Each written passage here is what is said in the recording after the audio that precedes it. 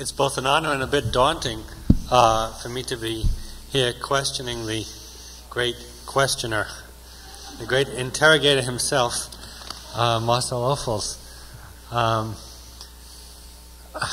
Just to establish something of your background and the special circumstances that I think made for your unique perspective, I thought we would go through some of the basic biographical information of your childhood and upbringing. You don't have to lie down, you can sit up, it's fine. No, I can go through the Harpo Marx thing in the night at the opera, Yes. drinking water while you speak. While I speak.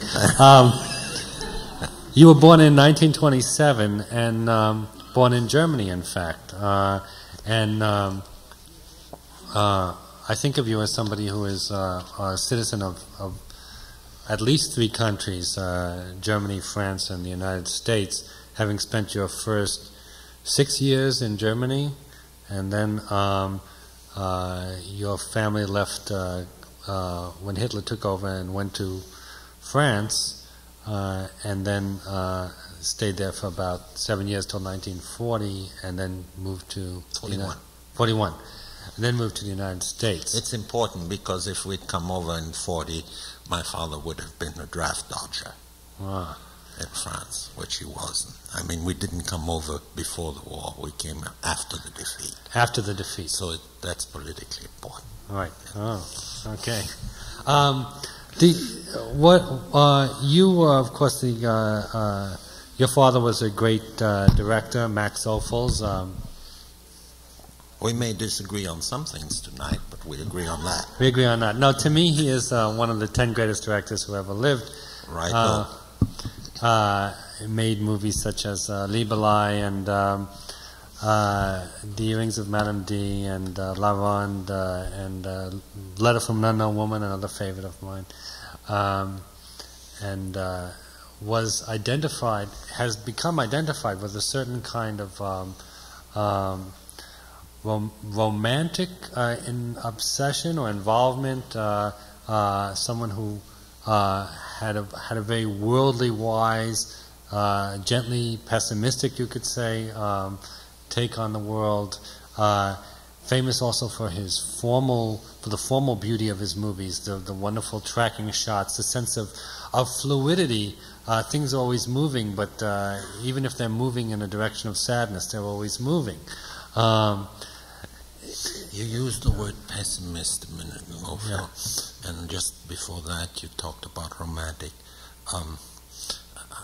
Well, first of all, I'd like to say I think that my father was able to make what in his time were known as women's pictures. Yes. Men were not supposed to see them because he was not a romantic. Because he always had this saying that if you're going to talk about it, that if you're going to show passion and if you're going to show feeling, which is really what art is supposed to be about, you have to be like a captain on a sailing boat. You have to sentiment being the wind, and you have to sail as close to the wind as you can.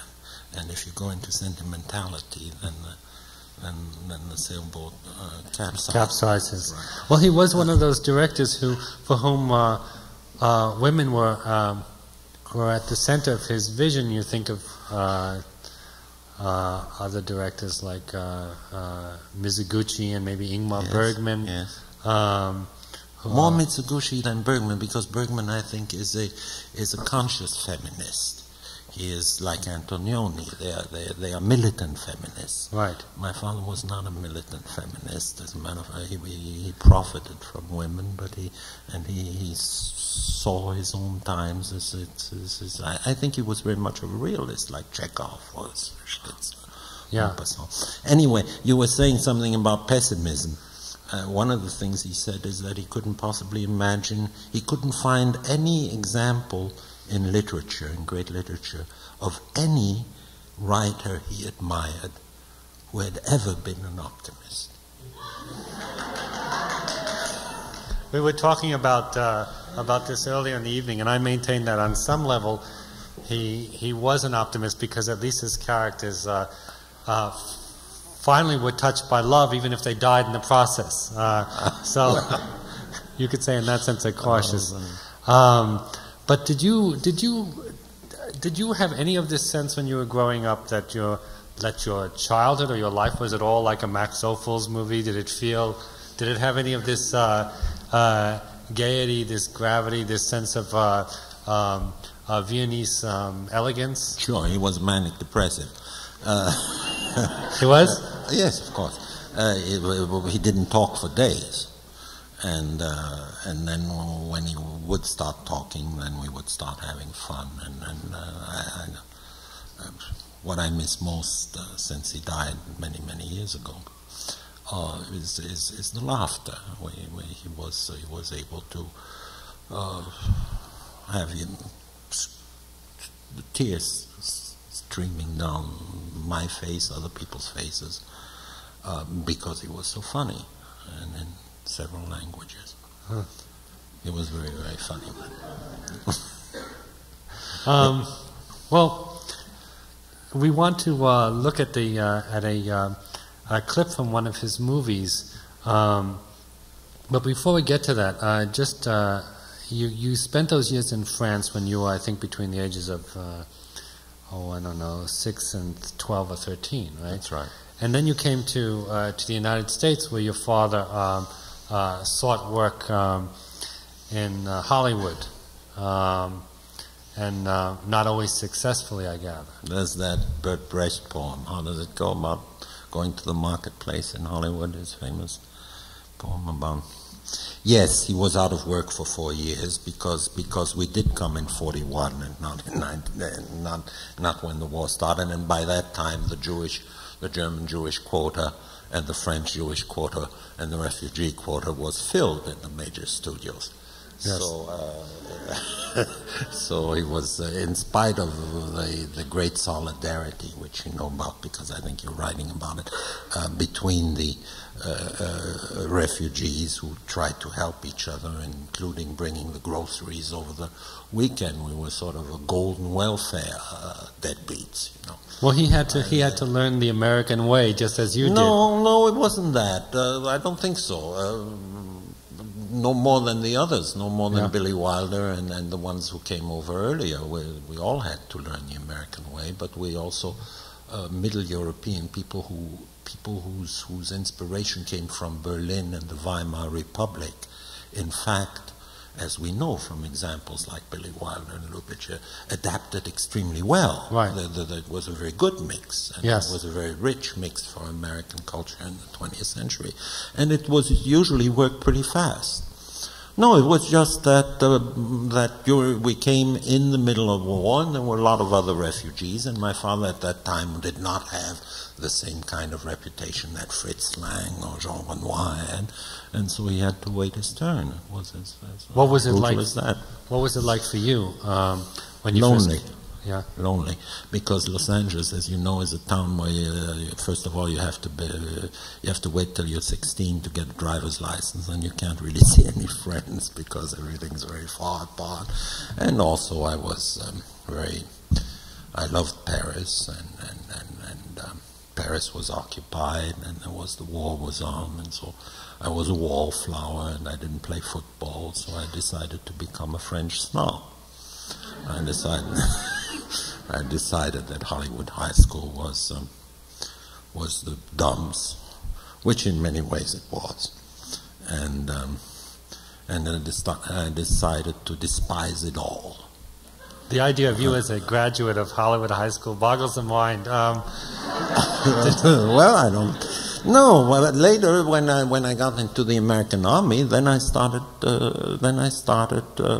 latching on to popular culture and jazz and Fats Waller, because my best friend was Hal Greenberg, who was from Brooklyn and was a piano player and who who was playing piano with Art Tatum, and then in Tokyo we played in nightclubs, and we had a wonderful time during occupation duty in Japan.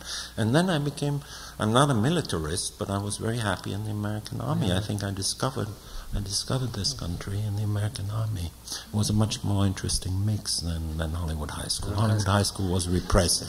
Did you have any famous classmates? Oh, you want to hear about Marilyn Monroe? Yes. Wait, no, I heard that Ricky Nelson when it was going there. Oh, really? At the time you were. Yeah.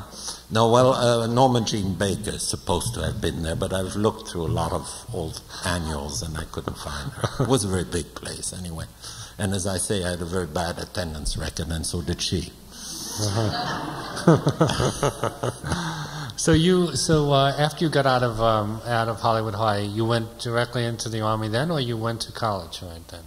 No, I went into the Army, and it was already the peacetime Army, but legally speaking, it was still wartime, so that I had the privilege of studying for 4 years on the GI Bill of Rights, which was lucky because my father certainly wouldn't have paid for my studies. He didn't think that college was worth anything unless you were going to study medicine or engineering or something like that. He didn't believe that he felt that philosophy was like dancing. You should pick it up on your own. He didn't believe in a liberal arts education. No, he didn't. Yeah, and he was very Prussian. And did you have any ambition at that time? Yeah, sure. I want to get into films. Really? Oh yes, as soon as I had two ambitions. I wanted to get back to Paris as soon as I could, and I wanted to get into films. And my father made me become an American citizen because he said, Europe is a very uncertain proposition. One day you may have anti-Semitism again, and then you'll be happy. Also, by the time you retire, you might get some Social Security from the United States. No. So in order to go back to France, and his paying my way back to France, I became an American citizen, and I took the oath of allegiance. So now I have those two passports. You were talking about my nationality. Yes. I am not, even though I am born in Germany, I do not consider myself a German citizen. I have nothing against them, but I'm not, You have dual citizenship? Can't throw us out twice. That's right. You have dual citizenship now? Yes. So then you got out of the Army, and you had studied what in college? Philosophy.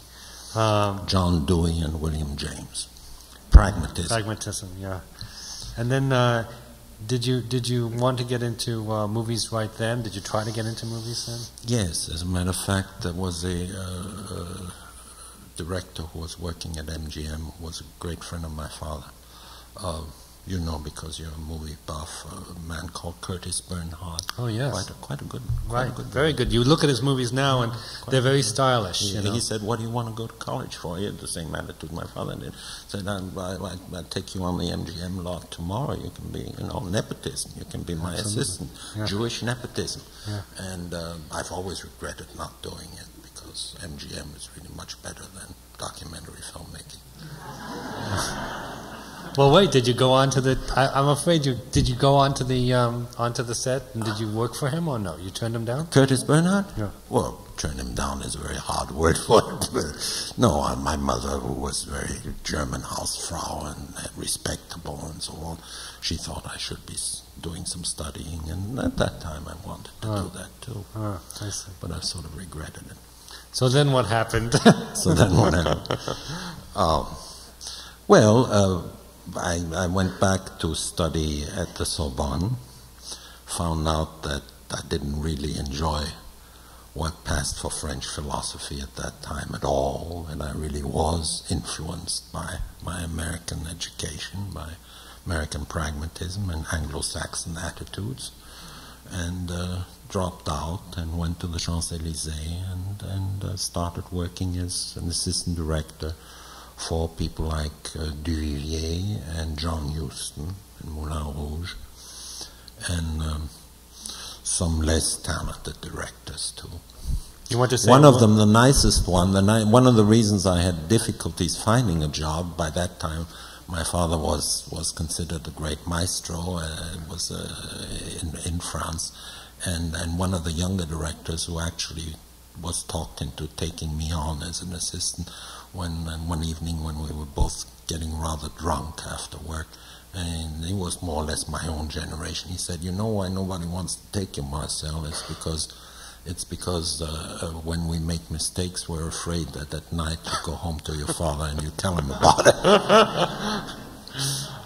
What was it like working under John Huston in Moulin Rouge? Oh, I was the assistant. I didn't do any serious work. I was the assistant in charge of his practical jokes.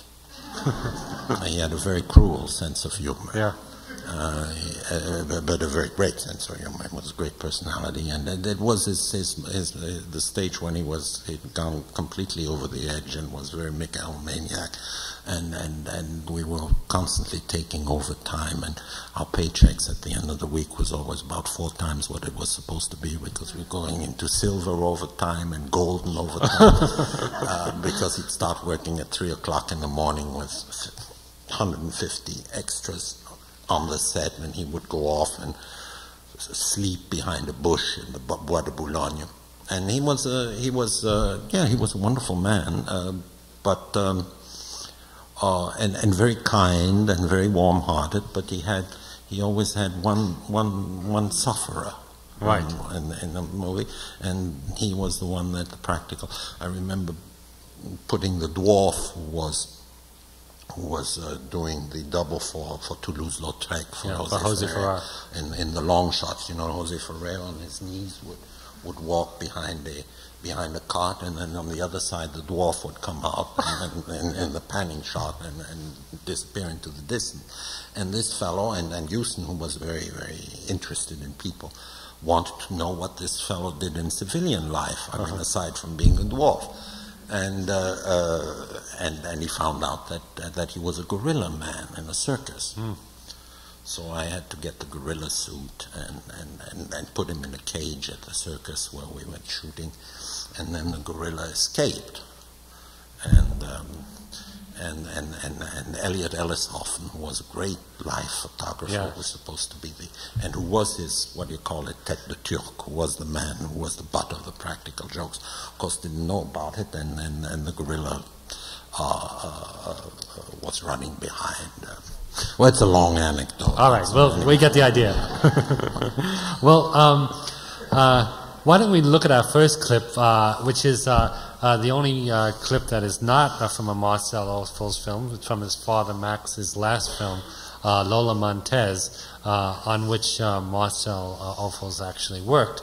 And I think it will set the stage. You mean I didn't actually work on the other ones? No, you worked, you worked on them as well. I was just goofing off. Yeah. You worked on them as well. Right. No, my father didn't want me to work with him. He used to say, go and do your apprenticeship, all the foolishness, all the amateurism, do it with the others. Don't do it on my time. Do it on your own time. Well, why did he want you to work on this film particularly then? He didn't. He didn't, but... No, he was... it was just... this was the 4th or 5th opportunity of doing it, and he just got tired of saying no, I guess. Yes. Okay. Are we ready? So there we have an example of Max Ophuls' sense of spectacle, of color, of camera movement, and the pessimism. And pessimism, and the woman being at the center.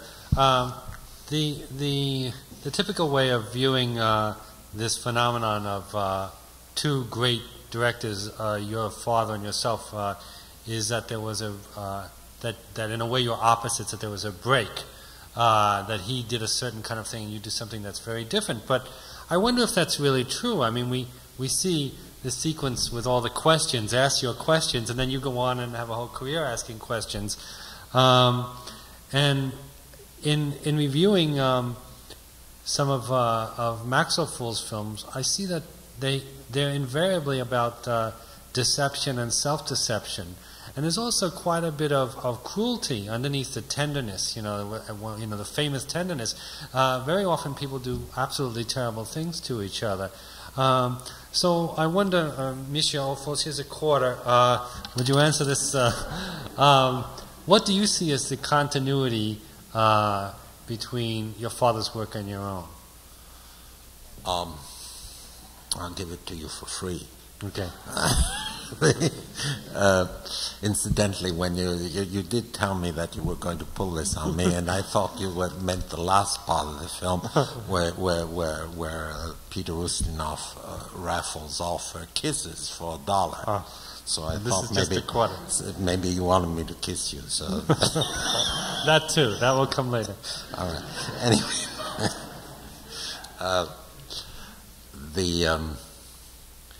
no, I think you've already indicated what the line is. There's several things, and it took, most of it was unconscious, obviously, and probably still is. But when you get older, you start reflecting about resemblances between fathers and son. It was much more intuitive at the beginning. He had a great deal of influence on me in his, obviously not in his style, because when you do talking heads and interviews, you can't dolly around an awful lot, you know. I mean, there's no possibility for doing it. And it was not that it was just a series of accidents that brought me into documentaries. It's not my favorite form of filmmaking. Far from it, and certainly it wasn't my father's. My father used to say, "Oh yeah, right, documentaries. Yes, they also exist." So it wasn't really a choice on my part, nor was it an attempt to differentiate myself from his work. But I think your question is legitimate. One of the great things about this last film of his. He died 2 years later. As a matter of fact, he died partly because of the film, because it was such a terrible crisis film, and it was the greatest flop in French motion picture history, I think.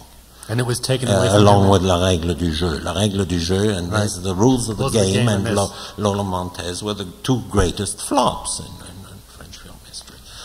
Because, for one thing, and of course he knew this, so there was something a little bit masochistic about the whole thing, show business people know that the public will take a great many things and will cooperate in a great many ways, but they do not like being denounced. The public does not like being denounced. Yes. And whenever you do it, and the temptation for doing it is for people who've been in show business all their life is very great. You have to take into account that you're probably going to be destroyed by it. And Lola Montez is in that way a very prophetic film, very pessimistic film, very destructive film. And yes, it is about voyeurism. It is about la société du spectacle. It is it is prophetic about Geraldo and Phil Donahue and asking indecent questions and prying into people's lives and transforming people into merchandise. Mm-hmm. Transforming women into merchandise, transforming their lives and their mythology into consumer goods. It's a prophetic film about the consumer society, and yes, my father did believe that movies were dying. It's it's the real reason, since he did love me very much. It's the real reason why he didn't want me to get into it. He said it's like a jockey on a thoroughbred horse who knows that he can still make it to the finish line, but who knows that the horse is old and is going to be tired, and if another jockey comes along, he won't be able to make it all the way. He sometimes spoke in metaphors. Anyway, and I think this is true. I think the two great popular art forms of the 20th century, we were talking about this earlier, are motion pictures and jazz, and they were both of them very American, both of them killed by what came afterwards. television and rock, and for very similar reasons, because of vulgarity, because of voyeurism, because of narcissism, because of the culture of narcissism. Now, this business about asking questions, yes, I ask questions because I didn't want to use voice of God commentary, and once I was forced into the ghetto of making documentary films, there aren't really 55 ways of doing them.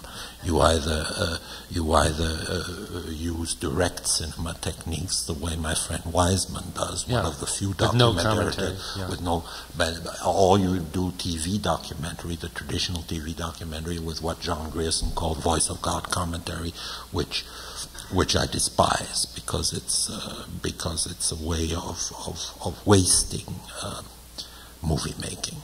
It's a way of selling it cheap.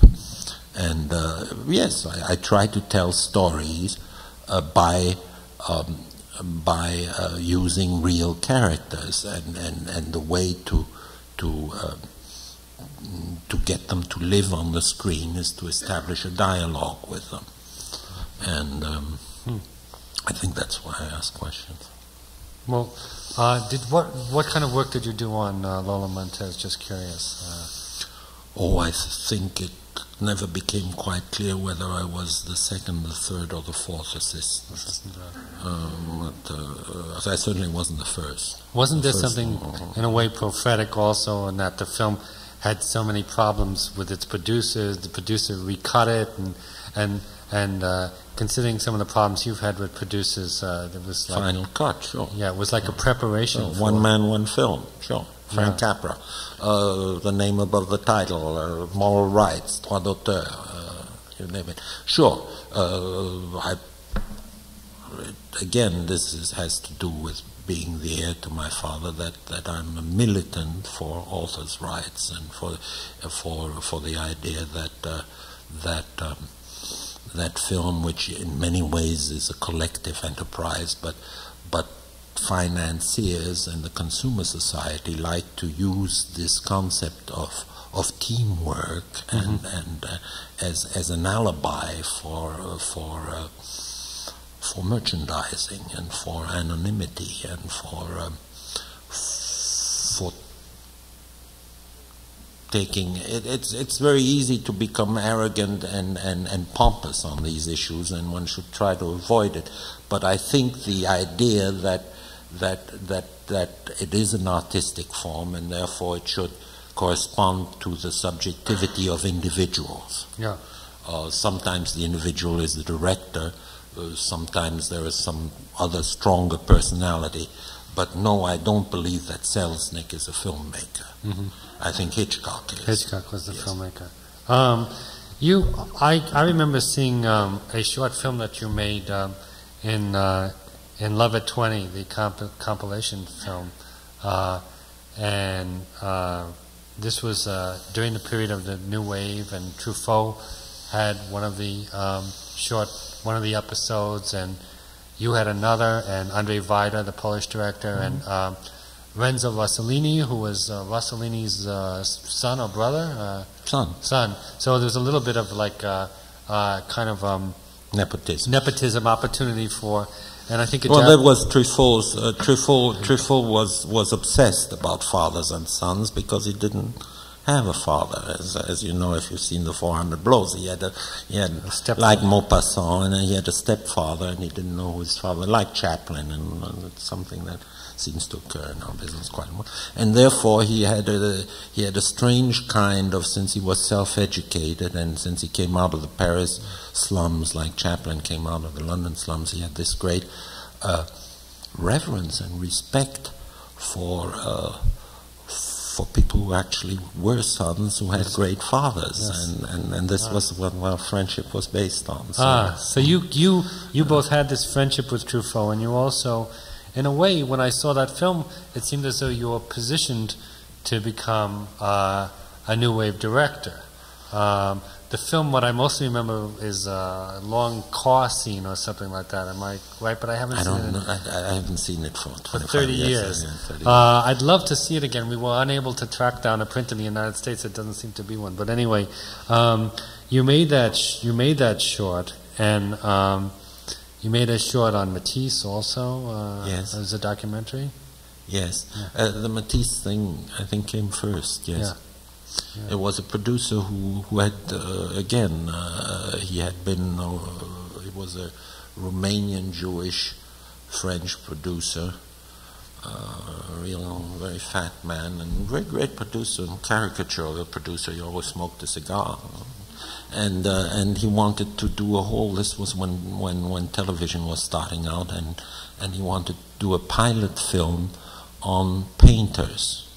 And for American television, 20-minute films.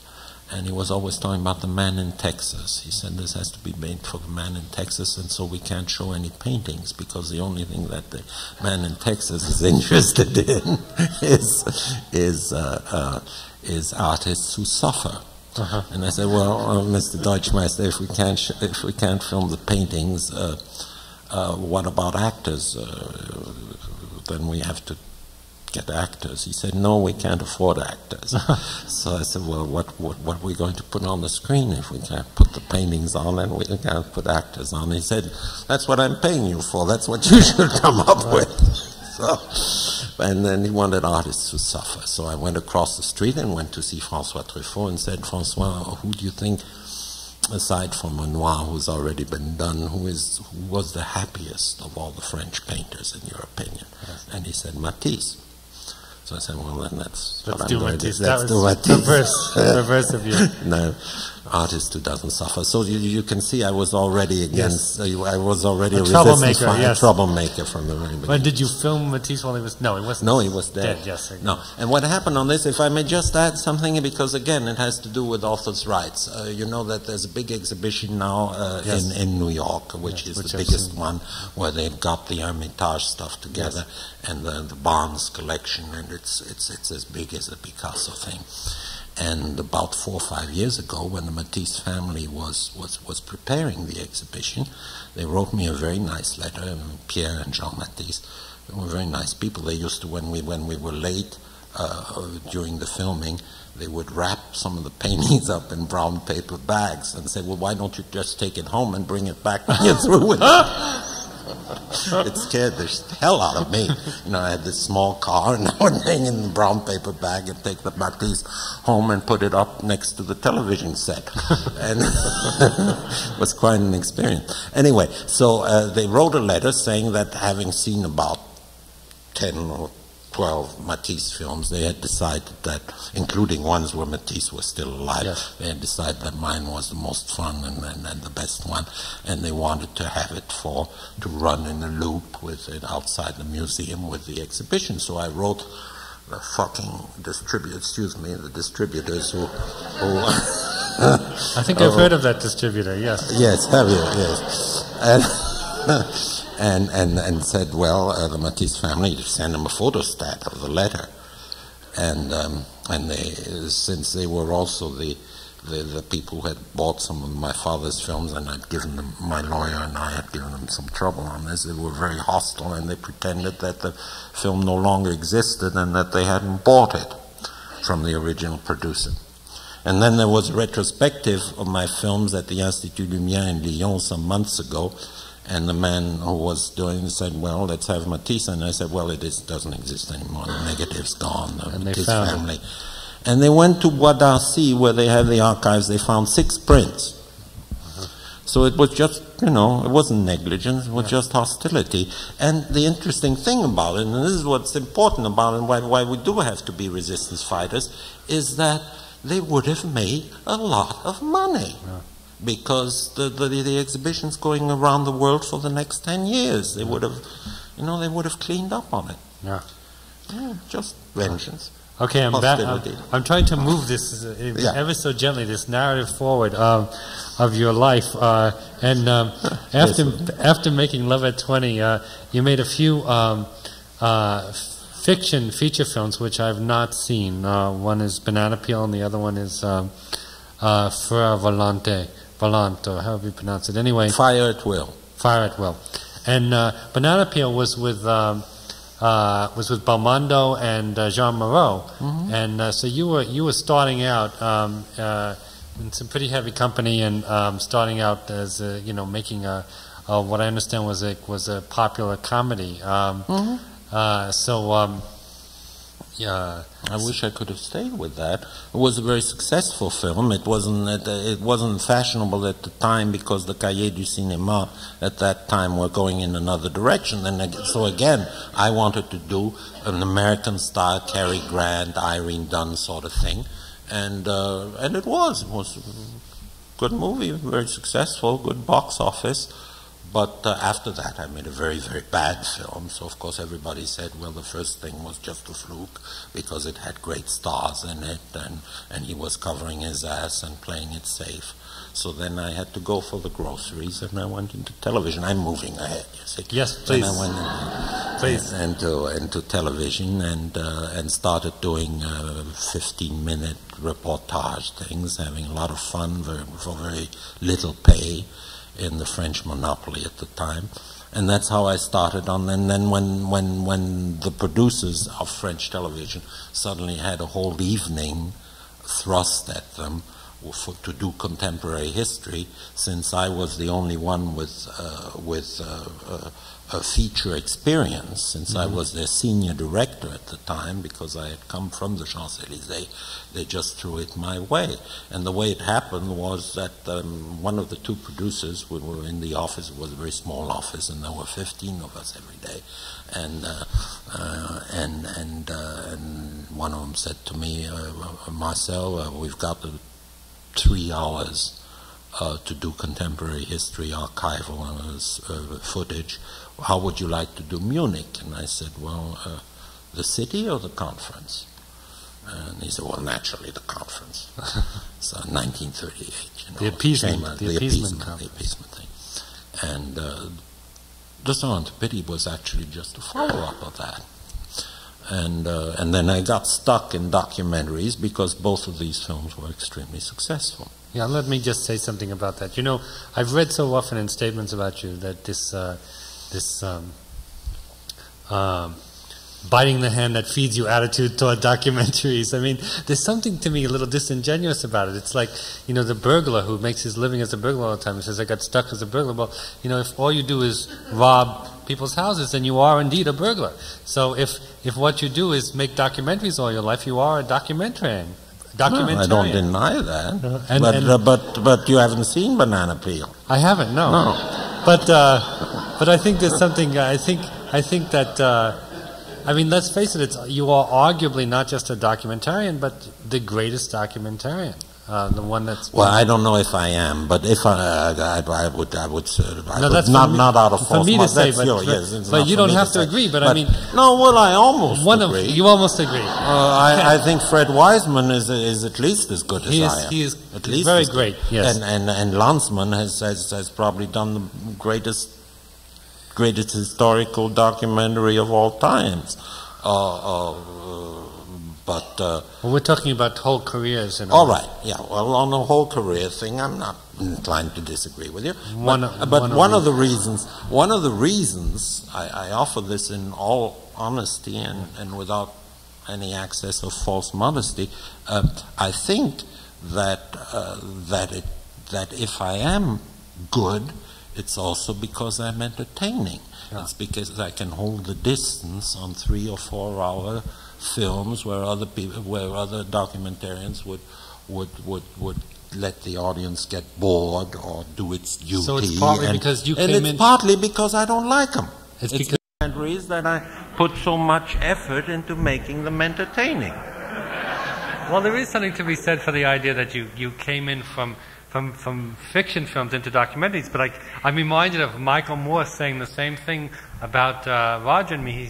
He kept going around saying how much he hated documentaries. Yeah, well, he's a fan of mine. Yeah. He said he hated documentaries. Well, I mean, to some degree... He got that from me. Yeah, to some degree, because it's like supposedly box office poison or something like that.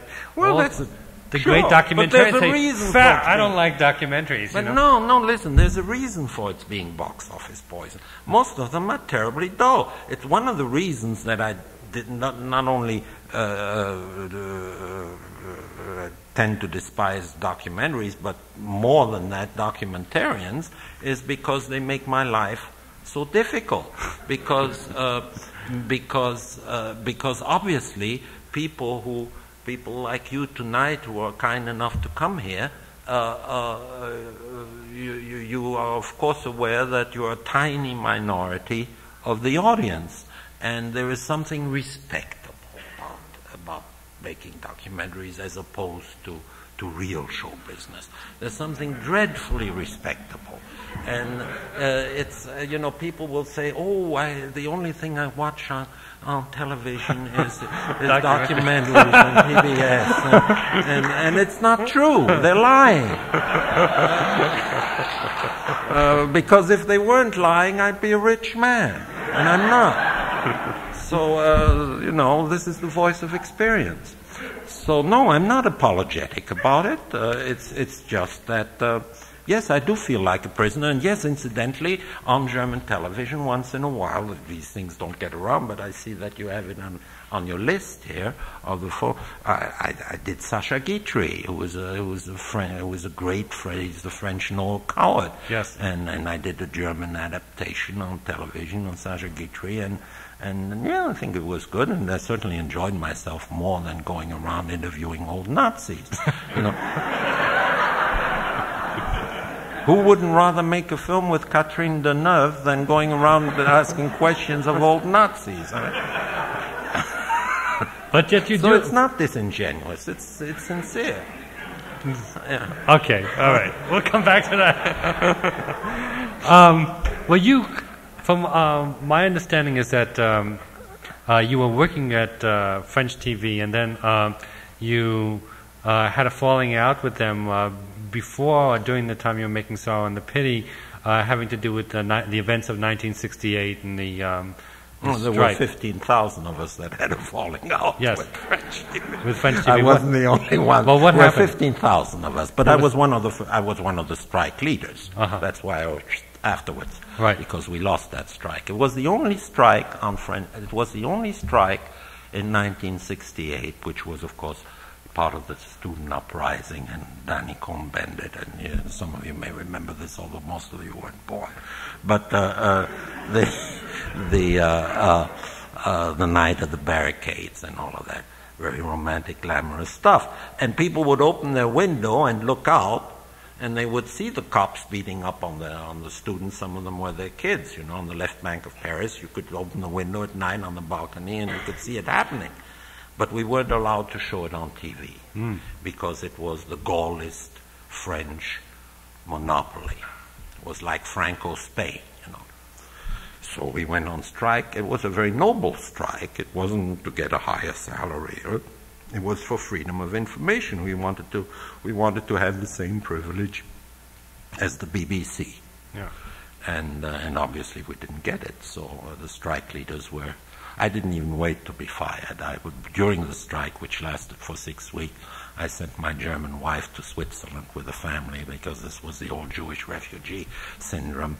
I thought if the fascists or the commies came in, it'd be better to have the family elsewhere. And then she phoned in Hamburg to friends of mine in Hamburg. And so by the time the strike was over, I already had another job in Germany, where I then made the Sorrow and the Pity, which was originally supposed to be made for French television. For French television.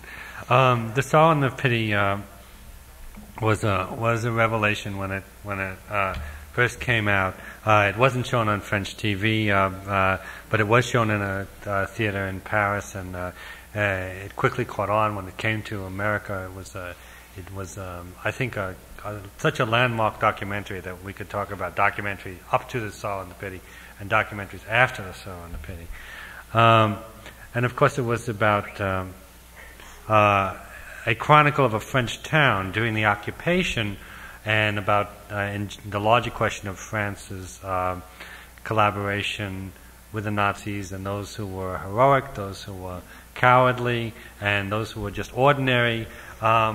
It seems to me a very happy idea that you hit upon focusing it on a French town instead of trying to do all of France. How did you come up with that idea of focusing on Clermont-Ferrand? Well, I think you've answered your own question.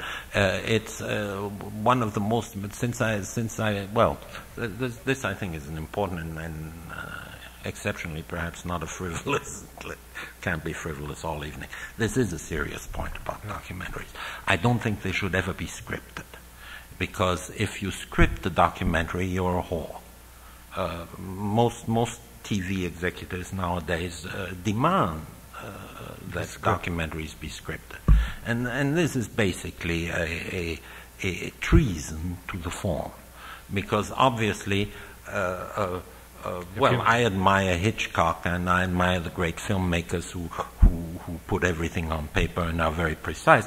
But if I know in advance what the old Nazi or the old anti-Nazi or the young one are going to tell me, or what the statesmen or the ordinary people are going to tell me, or even if I know in advance exactly what kind of sampling of the population I'm going to have, this is already very, very dull. It means it's dead. It's dead before it's born. Because you can't be surprised. That's right. You can't be surprised. You have to. The filmmaker has to be surprised first, and then hand on the surprise to the audience. I think this is the whole point of documentary filmmaking. It's also the only thing that's fun about it. Mm-hmm. So it's the only thing that makes it come alive. So when you say why did you pick a town? Well, because reality is infinite, but a screen is like this. You have to put it in a framework. Yes. So like all forms of art, novels, painting, anything, it's always this business of content and form, which means you have to put it in a frame. And so the only thing that I am always extremely stubborn about at the beginning, and very often the people I work with, and the producers, but also the cameramen, don't understand that when I say, well, to do Hollywood power plays, which I once did 40 hours for ABC News, to do the Hollywood power play called Company Town about who has the power in Hollywood, I need the Oscar footage. If I don't have the Oscar, I can't cut from the interviews when they run out of steam, go from one interview to the other, from one producer to the other, from Deal Beach and back, if I don't have this self-celebration as a punctuation. Or if you talk about November Days, the whole idea in November Days that you can do, if the BBC asks me to do something about Germany in the year when the Berlin Wall falls, it's Tolstoy couldn't do it. Yeah, so it's silly. So you need silly. to focus. So yeah, you need to focus. And this is what I call my coat hanger idea. And you had all of these ideas that you... the coat hanger idea. The coat hanger. This is the town. And in the case of, it's very banal, but in my opinion, it was the only way of handling 4 years of war, and it's 35 individuals who happen to live in the town. And then, of course, we cheated, because a lot of people who appear in the film never were in Clermont-Ferrand in their life. Yeah. But mostly it's based on Clermont-Ferrand. And there were a few things that you did. You could have put a pin on a map, and then it could have been any other place. Yes, but it did have to be a place. Let me just finish very quickly on November Days. I guess you want to show a clip from. I want to show a clip, and I don't want to get too much into November Days. That's at the end. Well then. Okay. But I wanted to just say that you developed a lot of what became your trademarks. It was a mixture of interviews and newsreels. In fact, some of the Nazi newsreels in Saw and the Pity are just incredible stuff. And there's also this emphasis on daily life. It's not just total big history with a capital H. It's how they had a nylon shortage, so they painted nylons with a ink or something like that. And there's this whole range of humanity from heroism to cowardice. And there's this But it's not about, if I may say one thing, because it's it's been very often a misunderstanding. It's not a film and even less is it a judgment about the behavior of the French. Right.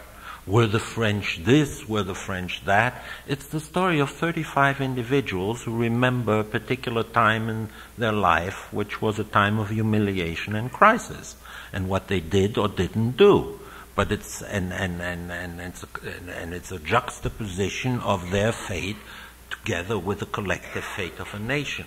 And I think this is the only way to make that sort of thing, because who the hell can presume to judge how a nation behaves? Yeah, this is what Anthony Eden says at one point. The ex-prime minister of England, he says, a country which has not been invaded, which has not been occupied, has no right to judge a country which has. And that goes for generations. Yeah.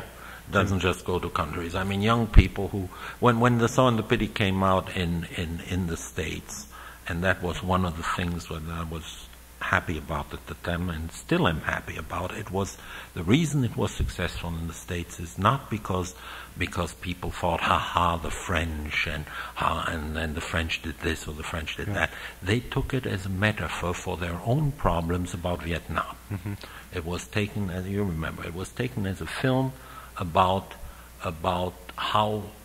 what position should we, the young people, take about our own problems, about this war that Clinton and the others felt were unjust. Right. No.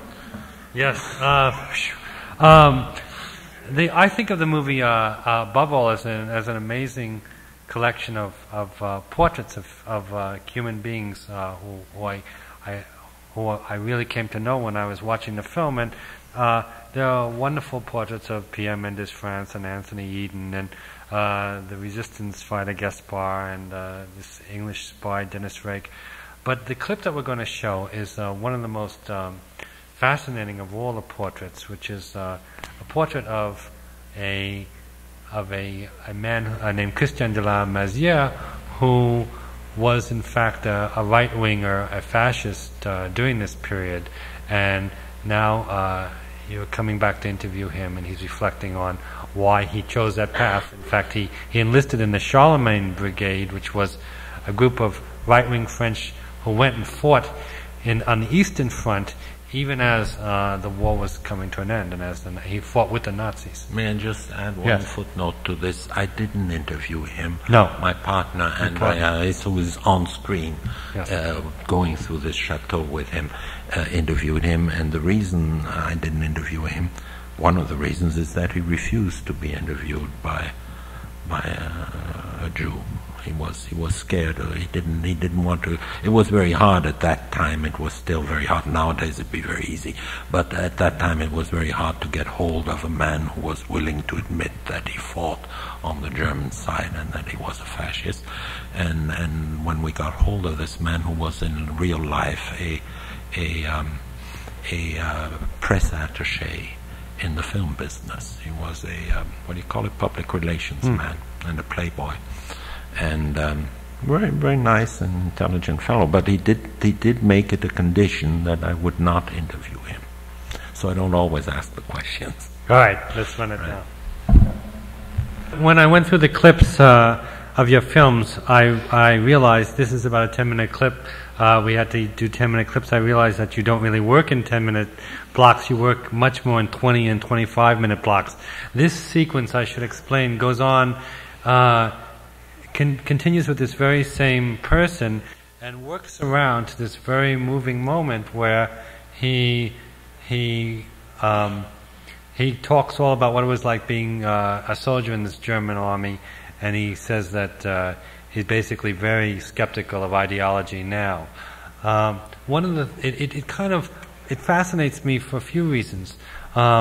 Formally, it's rather different from a lot of your work in that they walk. They walk. There's the equivalent of a tracking shot, an Ophulsian tracking shot.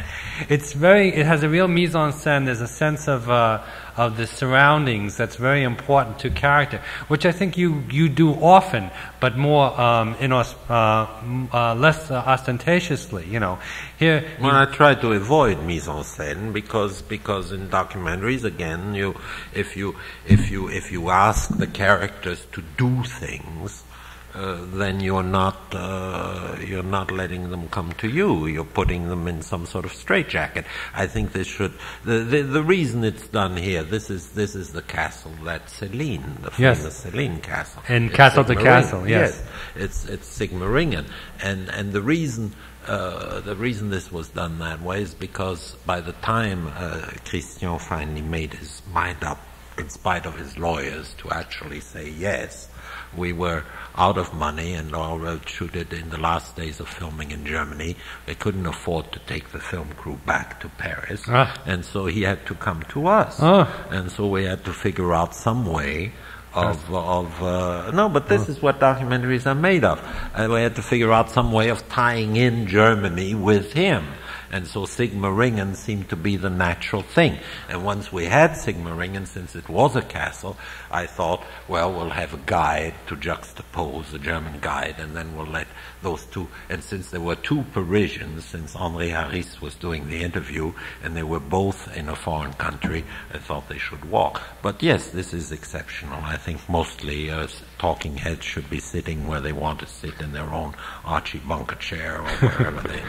The other thing that I think about this sequence is that again and again you're going to people and asking them about events that happened 30, 40 years ago, and you're probing to see how much have they digested the meaning of these experiences. How much are they lying to themselves? How much are they rationalizing?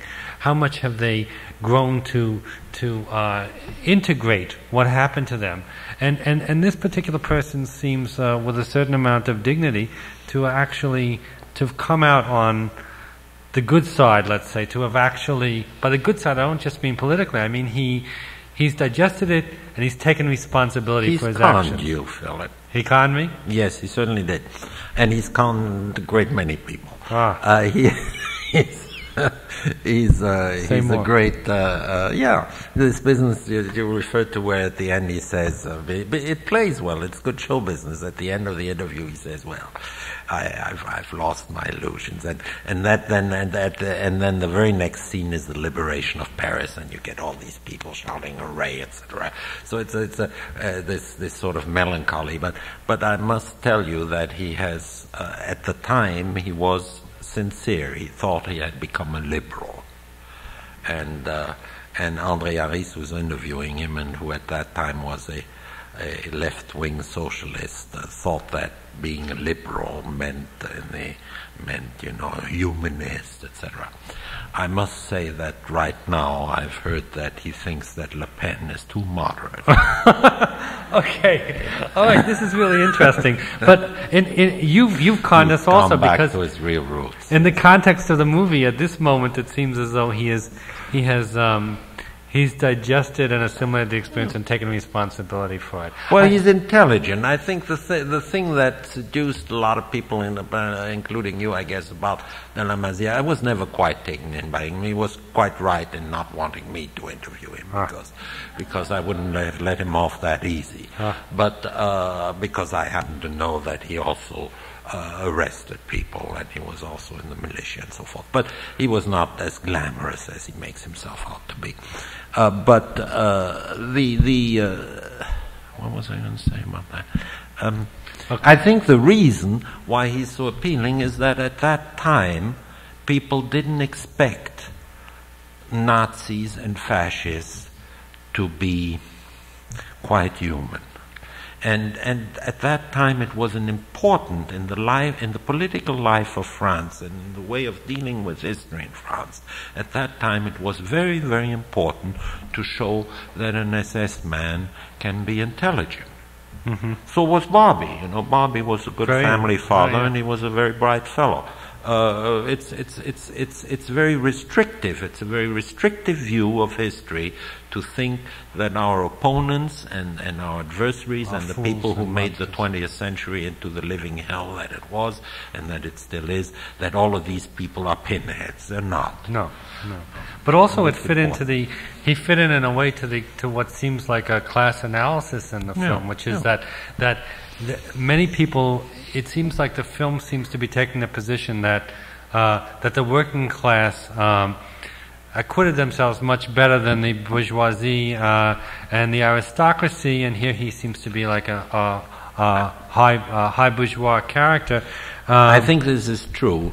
I think this is true generally. It's a generalization, but I think it's true that by and large the French bourgeoisie did not behave well during the occupation, and that most of the resistance came from the Communist Party and came from the working class. And I think this is made clear in the film. But I must also add very, very quickly, and because I guess we do have to move on, is that I was more left of center then than I am now. Yeah, it does seem like the film was trying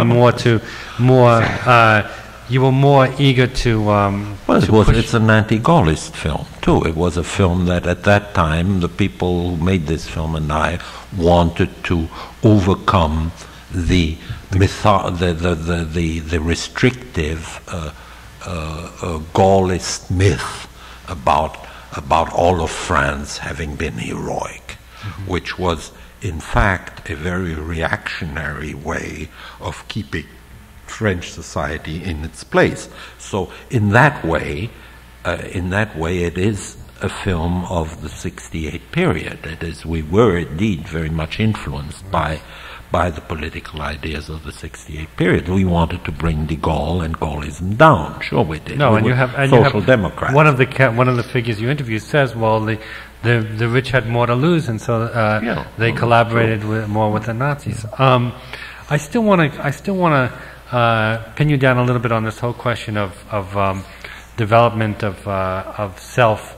Your movies have been compared to psychoanalysis, to a kind of psychoanalytical process, and psychoanalysis is all about taking responsibility and digesting and finally understanding, and not just blaming other people for one's experiences. Do you accept this comparison? Yes, I think so. Again, we were talking about my father, who was so very much against my going into show business because of his theory about jockeys. He did think that I should make good psychoanalyst, probably because I gave him a hard time on some of his. Also, psychoanalysis is very involved with the notion of resistance, and resistance is such a loaded word, and you're not just French resistance, but the terms of, in analysis, where you talk about the resistance to the therapy and working with resistance as an active force. Yes. And there's another psychoanalytical notion which I find that I've become very much aware of in my work. It's the Freudian notion of what's it called in English? Trauerarbeit, le travail de deuil, mourning work, working out your working through grief. Did you? Yes, working. Were you ever in psychoanalysis? No. Partly I can ask him anything up here. Yeah. No, partly because of that. No, I certainly needed it. I probably still do. It seems too late now. It takes, as Woody Allen tells us, it takes 15 years, and I haven't got 15 years. Also, it's very expensive. No, there's another reason. Because of what you just pointed out, psychoanalysts, like doctors generally, have a great business about celebrity cult, and they're very movie crazy usually. Yes. And I've been the guest in Chicago, for instance, of the Bettelheim group and so on. And if they give up their authority and their prestige because they think that I'm the psychoanalyst, then I can't really run to them when I'm in trouble. Yeah. That's a rationalization if I ever heard one. Okay, we'll move on. Yes.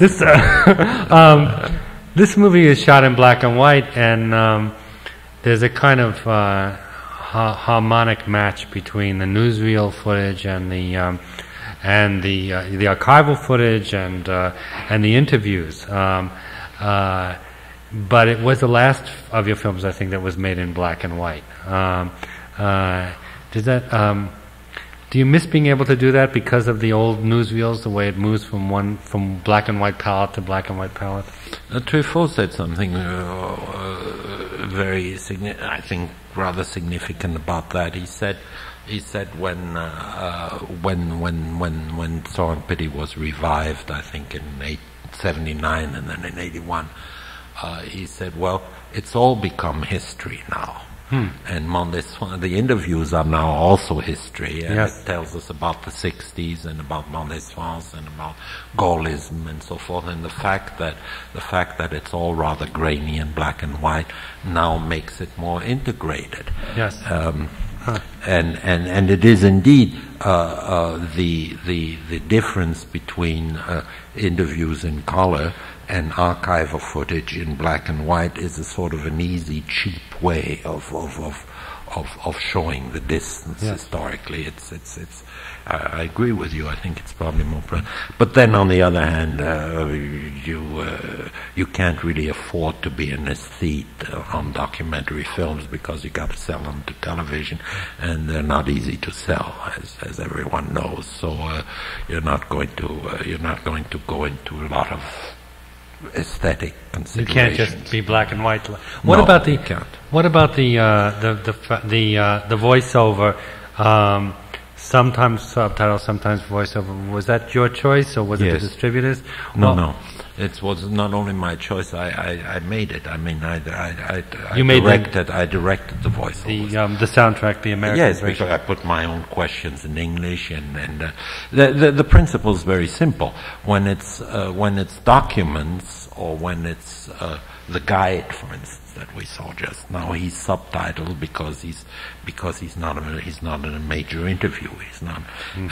You can't do. I believe that it's very hard to do a 4.5-hour film that is supposed to be seen by as many people as possible and ask them to read subtitles, especially on interviews, because it's not like dialogue in a Western where Gary Cooper only speaks every 5 minutes. On Talking Heads, you really, if you subtitle them, they'll go up until they grow up into your eyes. Yes. So that's the reason why you have voiceover, and of course you can't have lip sync. Because if you have lip sync, then the authenticity goes down. So there's a whole technique that has to be developed where you hear the confirmation of somebody says revolution, violence, violence, revolution, and then violence, violence, and so forth. Exactly. Now, one more question about Sorrow and Pity. It was hailed as a masterpiece.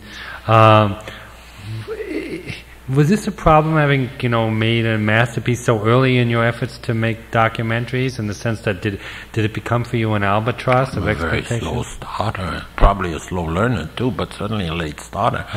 Banana Peel, on the Champs-Élysées, the big panel for Banana Peel. Excuse me for doing a flashback. Went up on my 35th birthday. Yes, and I had taken an oath long before that if I couldn't have a first feature film by the time I was 35, then I would quit.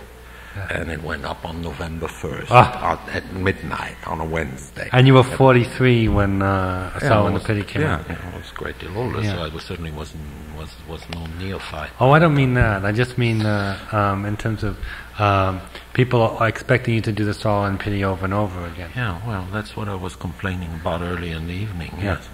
Yeah. You thought I was being disingenuous. No, you won't let me get away from that.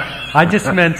No, the complaint I took from the heart. I just meant that when you said you were kind of a documentarian in spite of yourself, I think that there also was a certain volition involved and a certain métier,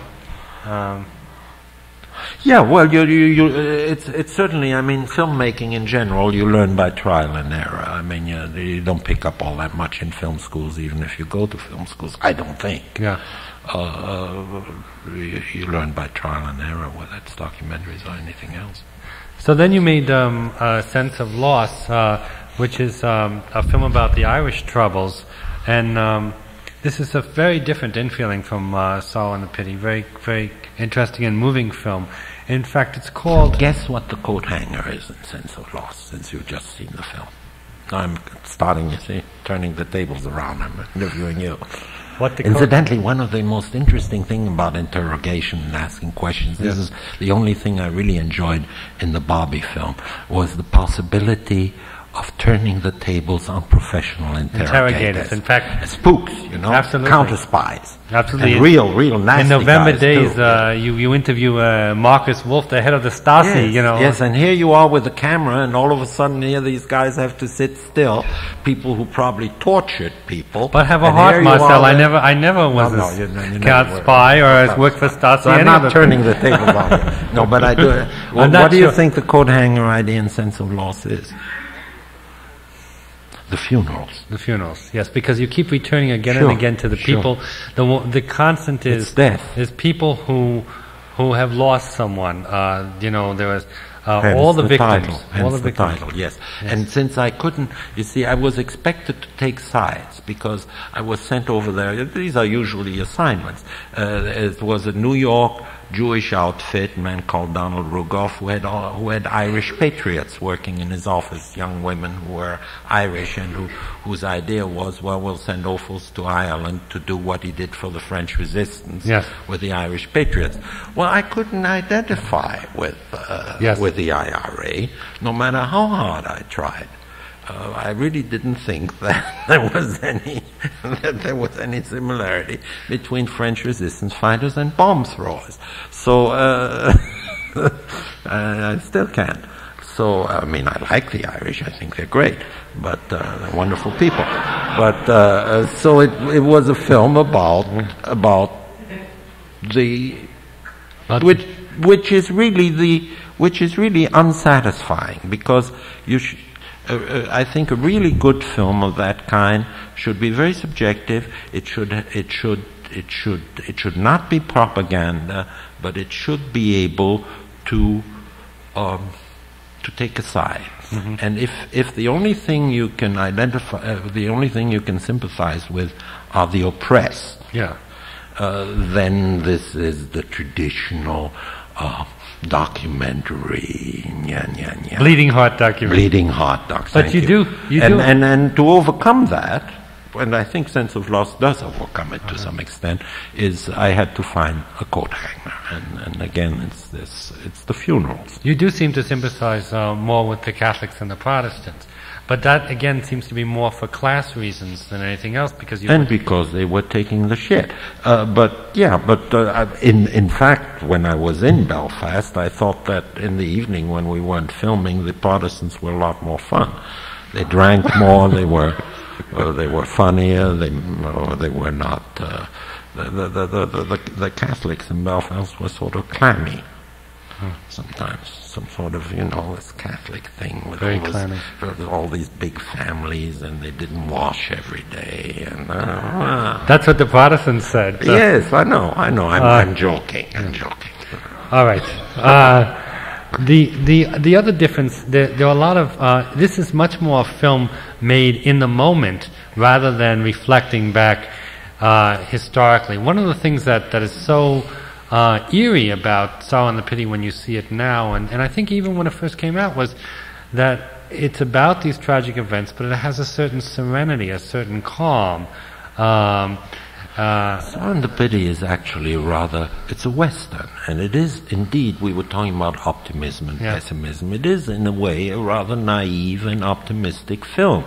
At that time, I still thought that any person who was in the resistance was a great hero, and people who were collaborationists were obviously in some way villains. So you started working subtleties with Christian Lemazière, you started, but the basic thing was like a John Wayne movie. It wasn't subtle at all. There were the bad guys and the good guys, the white hats and the black hats.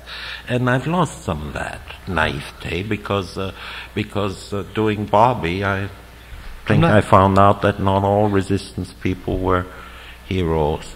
I'm not sure that I think that what you say is obviously true, but I'm not sure I agree completely. I don't think that it's just a question of you being able to identify who the heroes and villains were in Sorrow and the Pity. It's also that there is this kind of the tone, the pace is rather calm. It unfurls in a certain unmeasured way. For instance, the Christian de la Mézière episode is intact, practically 20 minutes, like a short story.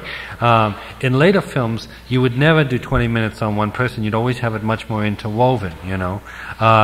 And it was more, and you developed more of a kind of rough texture, you know, more abrasive texture, I think. So it's almost like the way I interpret it is that Sorrow and the Pity was a kind of maturity achieved too early, and then you had to back away from it, you know.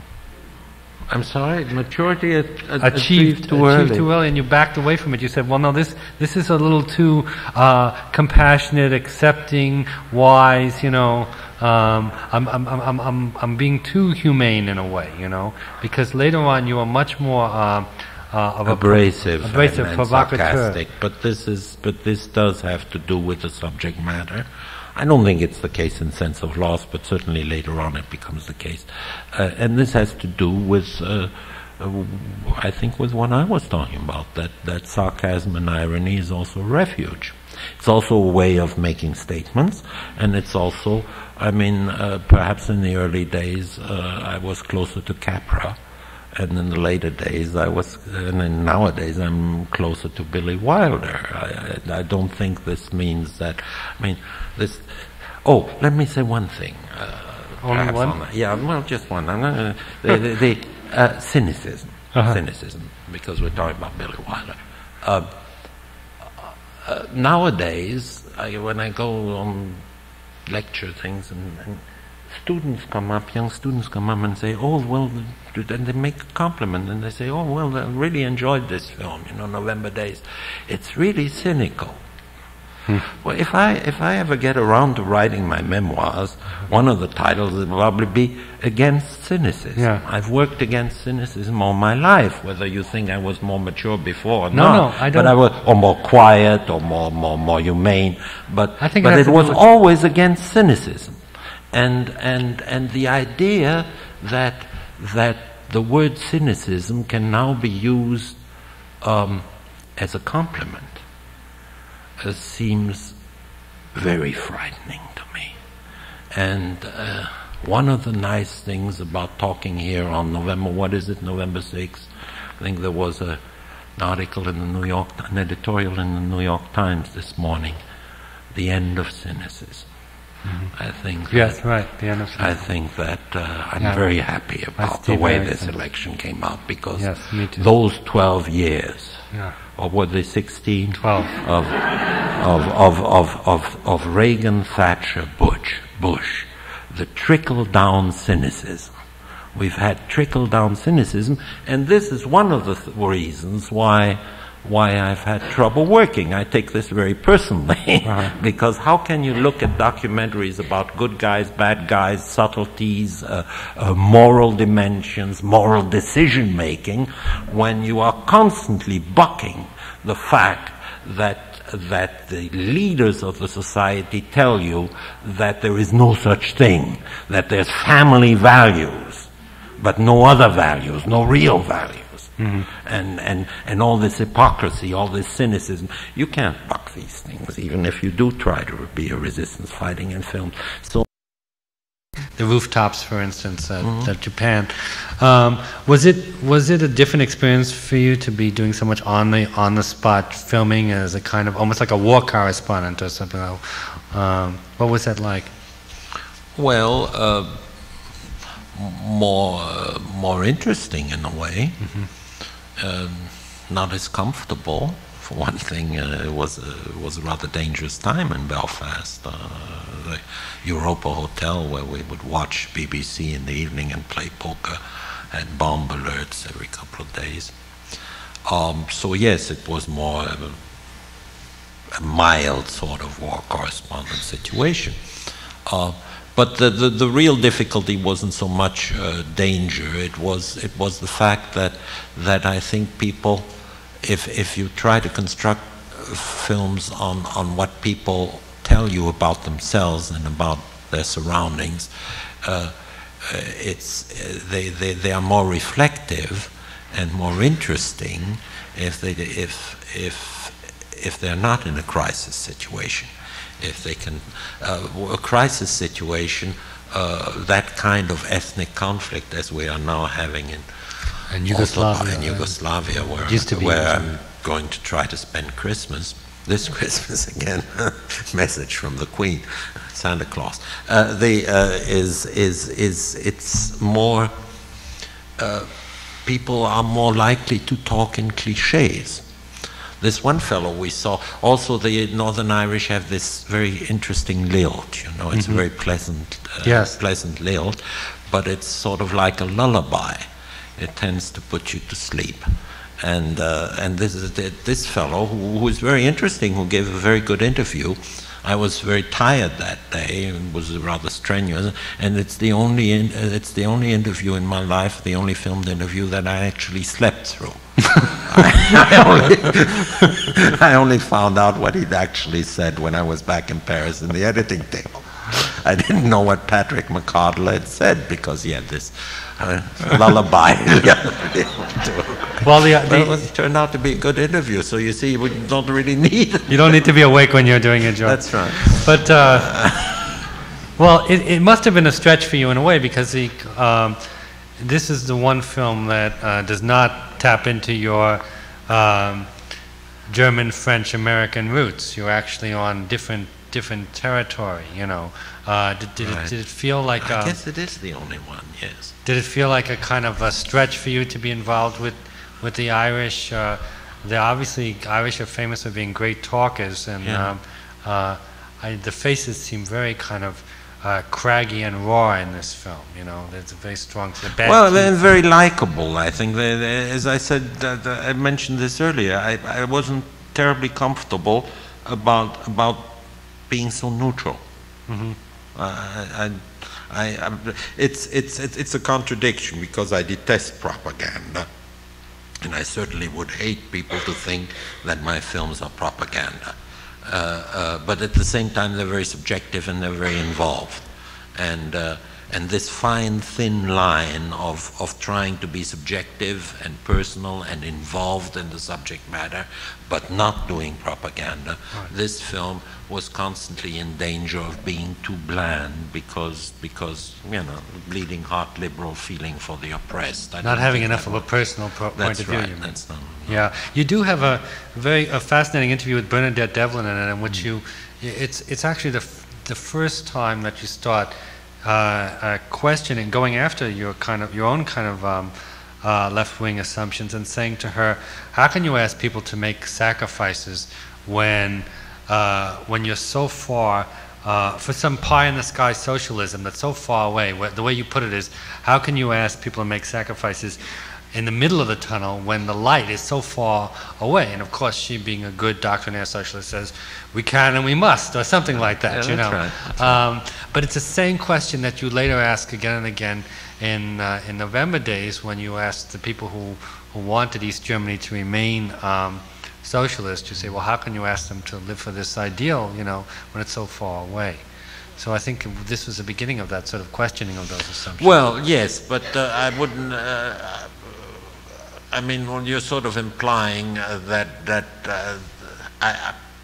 like Clemenceau said, when you get older, you become reactionary anyway. I mean, it's a well-known thing, and it's probably a cliche, and it's not necessary. I don't think it's a question of age, but of subtlety when you start to think against yourself, you know. Perhaps, but I was never Marxist. I'm a lifelong social democrat, which is a European term, which means that I'm a lifelong New Dealer. I'm a Roosevelt and Mendes France man. So I haven't really evolved from that. Yeah, that's very clear. And therefore I don't. It's not. I mean, yes, I'm not as left-wing as I used to be, but I've never been a Marxist, so I've never had to deal with that particular problem within myself because I don't like totalitarian ideologies. It's as simple as that. Okay, what about the Fat Swallow? What's Fat Swallow doing in Ireland? What's Fat Swallow doing in Ireland? Well, first of all, I love Fat Swallow. Well. And you know, when you edit a film for 6 months, it's terrible to use music that you don't like because you have to hear it over and over again, back and forth, back and forth. To get something you can live with, yes. Yes, it's something. So also there's a stage in the structuring of the film, since I don't script beforehand, I script afterwards, and I do mean script. I do it in longhand. I take the transcripts and I recopy sentence by sentence and comma by comma and hesitation to see where I can cut and where it will cut, and then I take it back to the editing room. And this is very slow work, and while I do it, I put records on, and Fitzgerald records and the kind of music I like, and I was in a hotel on Fifth Avenue while I was doing that work, and there was this one Fat Swallow record that kept coming back while I was writing out this stuff.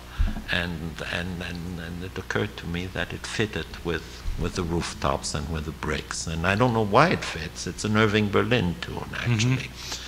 Waiting at the End of the Road, it's called, and it has a sort of a tinny melancholy. Well, I think Fat Swallow has great melancholy. Great. It also has this business of being black and being oppressed. And being a sort of a sadness which has to do with being cheerful and oppressed at the same time. I think this is part of the greatness of Fat Swallow. It's this Mozart quality that he has. Yeah. What about your? I certainly agree with that. What about your whole use of popular music in general and popular culture for ironic effect, or is it ironic effect? No, it usually is not.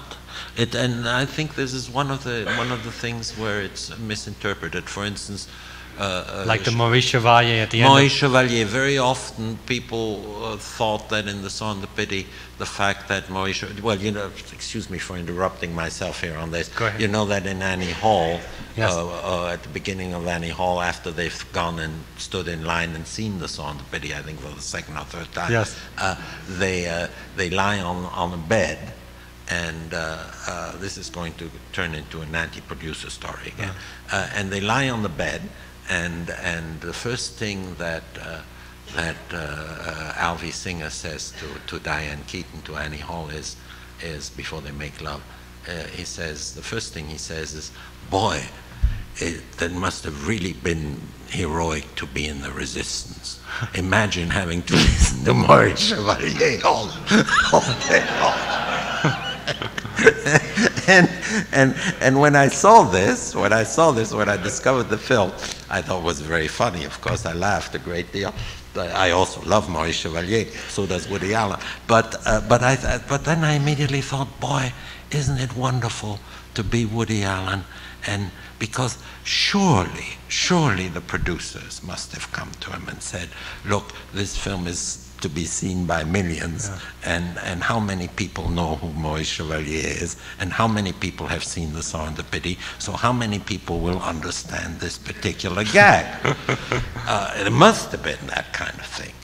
And he kept it in. Yeah. And he kept it in. Well, this is not elitism. This is the whole name of the game. You understand through context.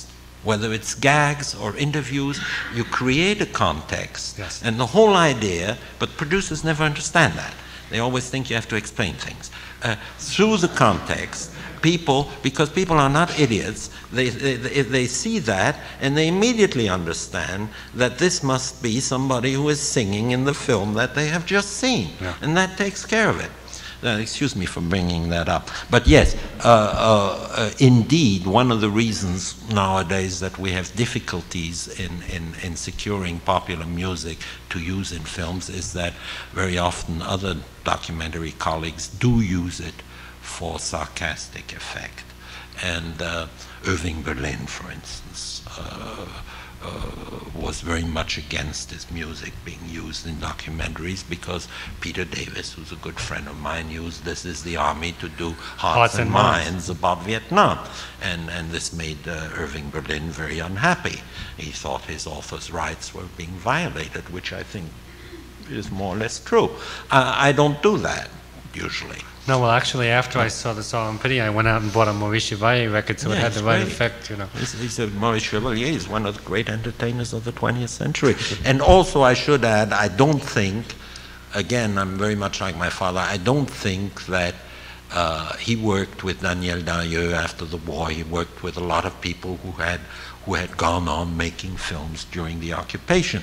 It was never a problem to him. It was not a problem to me, because I think that entertainers, like engineers or soda jerks, just go on doing their job. It's not, they don't have to take a political stand. If they collaborate, it's something else. If they go to Germany and shake Goebbels' hand, it's something else. Maurice Chevalier, as far as I know, never did that. Okay. He just kept on singing. Right. We're going to move on to The Memory of Justice, which is one of your longest and most ambitious movies. And I think we will just start out with the clip, because it's the beginning of the film, and I wanted to show how sometimes you set out symphonically the different strands that you're going to pursue over the course of a film. So if we could get the clip of Memory of Justice. Tell us what you're doing there, where you lay out all these different strands. On this film? Yeah. Well, you used the word ambitious a while ago. I think in many ways The Memory of Justice, which was not a successful film, of course you always have to be very suspicious of filmmakers when they start plugging their unsuccessful films. But I do think it's a better film than The Solemn Pity, a more interesting, more complex film. But yes, I probably bit off more than I could chew, because The Solemn Pity is at the core of it is a very simple. It's about courage, and courage is very sexy.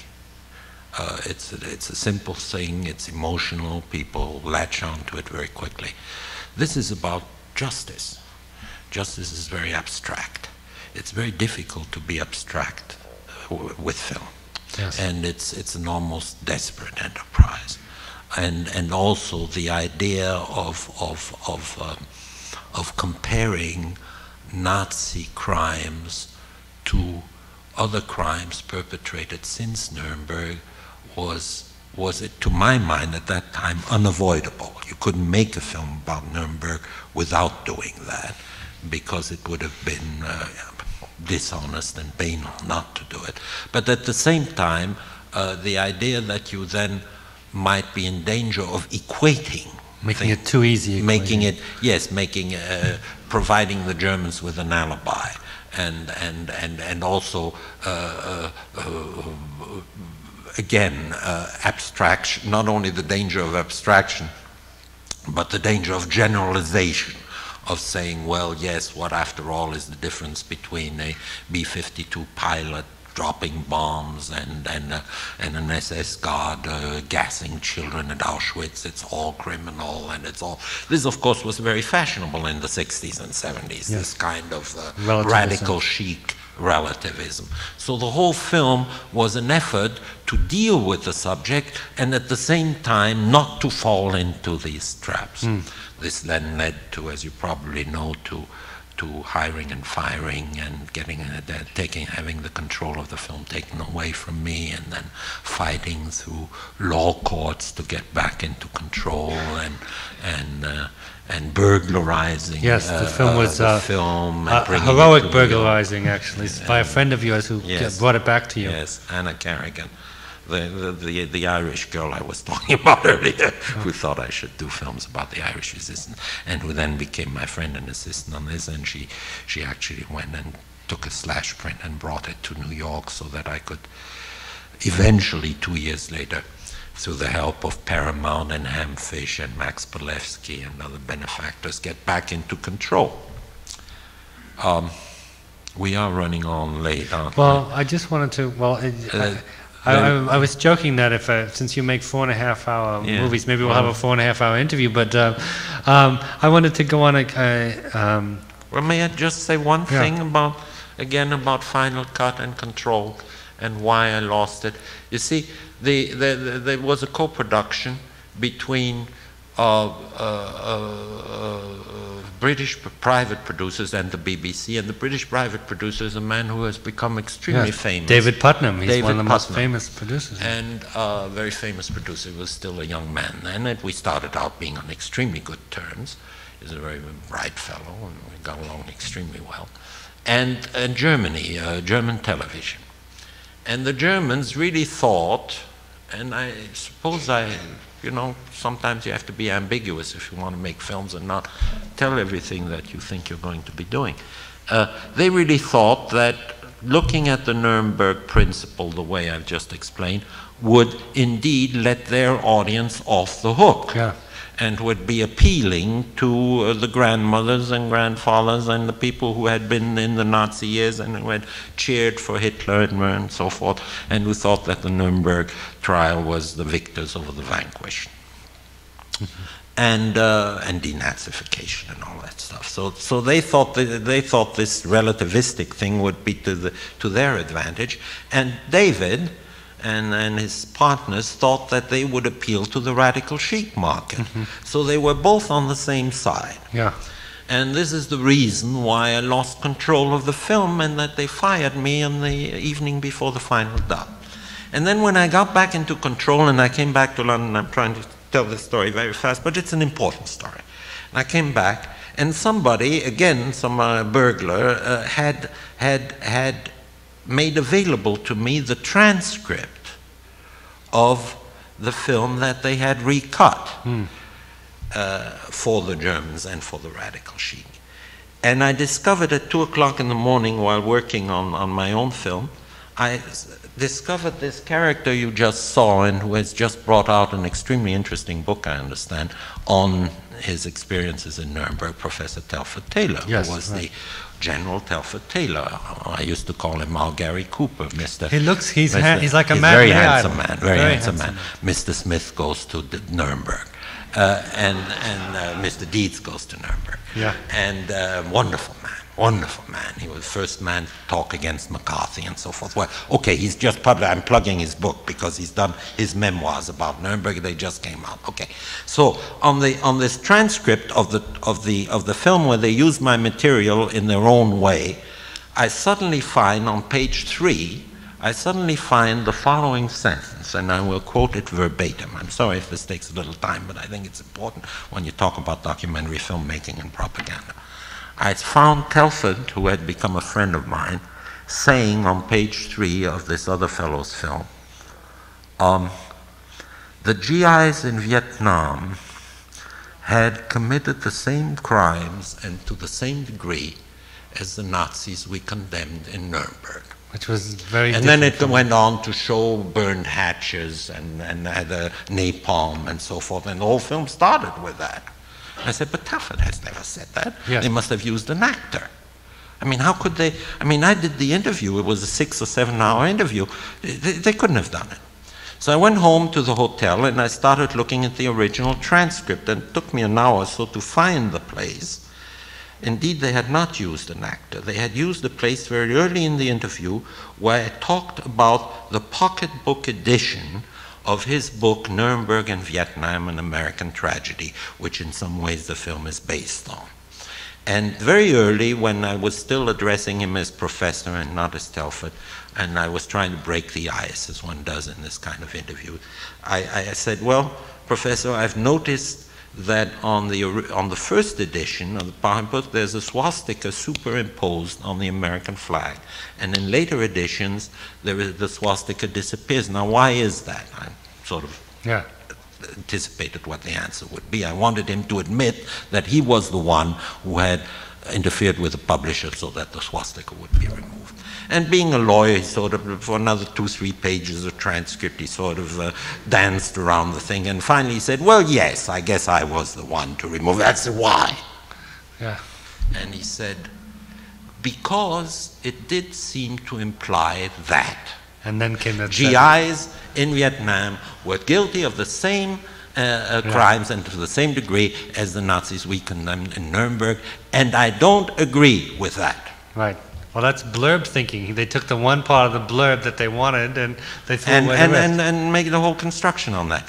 And this is, and I tell this story as much as I can because if we are not paranoid and we're not necessarily megalomaniac if we want final cut on our work, because this was a gross betrayal of not only of documentary filmmaking, but of politics, of Telford Taylor. It was a betrayal of his, as a matter of fact, he sued. One of the reasons that I was able to get back into control is because I told him, Telford, I called him on the telephone the next morning. I said, Telford, I want you to call my lawyer and send him the power of attorney so that he can sue. So, David Putnam, yes, sure. What? David Putnam, the head of Columbia Pictures. What, you said that this was a film about the idea of justice. What do you think justice? Why are you so preoccupied with justice? What do you think? What are your personal roots that make you so preoccupied with justice? Merchant of Venice, Charlotte. Jewish, being Jewish. I think Jews in this century have to be preoccupied with justice because only institutional justice in free countries and in democracies can keep minorities from being oppressed. It's the only way to react to the law of the jungle and therefore to fascism. But it's difficult, sure. But you mentioned being Jewish, and this is something that barely comes up in Sorrow and the Pity, comes up in Memory of Justice, comes up even more in Hotel Terminus and in November Days, where you emerge much more as a character in the movies, and where you tell many of the people you're interviewing, I am Jewish. You confront them and say, especially this neo-Nazi character, you say, I'm Jewish. I hope I haven't been overdoing it. I think No. I did it once in November Days, yes. But did I do it another time? Definitely in Hotel Terminus. It seems as though there's much more of an interest on your part in asserting that fact. Well, again, documentary filmmaking is non-fiction filmmaking. You have to deal with reality, and you have to deal with changing reality. And at the time of the Sorrow and the Pity, we thought we had won the war. We, I don't mean the Jews, I mean the people Anthony Eden and Winston Churchill and Roosevelt and the Anglo-Saxon and the Normandy landing and the GIs, and we thought we had won the war. And that includes the Jews. Mm-hmm. But we didn't, did we? It's still being fought. Because of the rise of anti-Semitism? Racism in general, and ethnic cleansing, and people seeking to find their identity in collectivism, in all forms of collectivism, and throwing out whatever is strange to them because they're scared, and all the things that we thought we had sort of settled in that great big anti-Hitler war and the Sorrow and the Pity still works. When I said it's a Western, I meant that the good guys and the bad guys were clearly defined on those lines at that time, and now because the anti-Semites are no longer on the defensive, because they're quite open, therefore, if you have to deal with these problems, then then at some point you simply have to assert yourself, because what would be the alternative? The alternative would be to kiss ass in some way. To give in to them, or to compromise with them. I refuse to compromise with anti-Semitism, polite anti-Semitism or any other form of anti-Semitism. I don't want to compromise with it anymore. I've been in this game too long. Can I probe this a moment longer? Sure. Your mother was not Jewish, so you actually, according to the Grand Rabbi of Israel, are not Jewish. No, I'm not. but you feel yourself as a Jew, and does this include religious observance, or is it more kind of identification on another level? No, it's the century we live in. You remember about Charlie Chaplin, who didn't really know who his father was, and who was always thought of as Jewish because he was left wing, and because he was a libertarian, and because he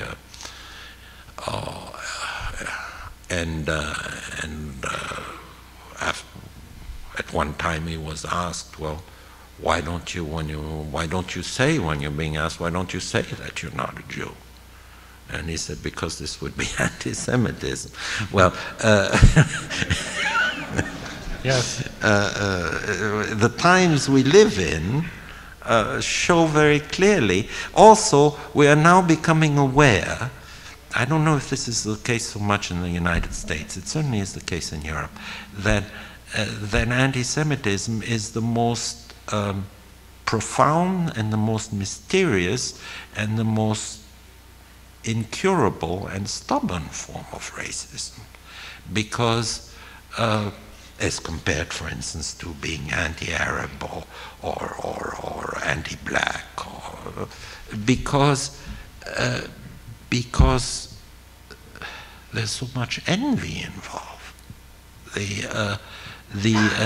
Most racism is based on intolerance and contempt, and in the case of anti-Semitism, at least this is the case, I think, in Europe, where it's growing again, it does have to do a lot with anti-intellectualism, anti-rationalism, and just plain envy. This whole idea that there's a Jewish conspiracy because we take all the, we control the media and the Jewish lobby and all of these things that in the Weimar Republic the Nazis worked on, they're working on it again.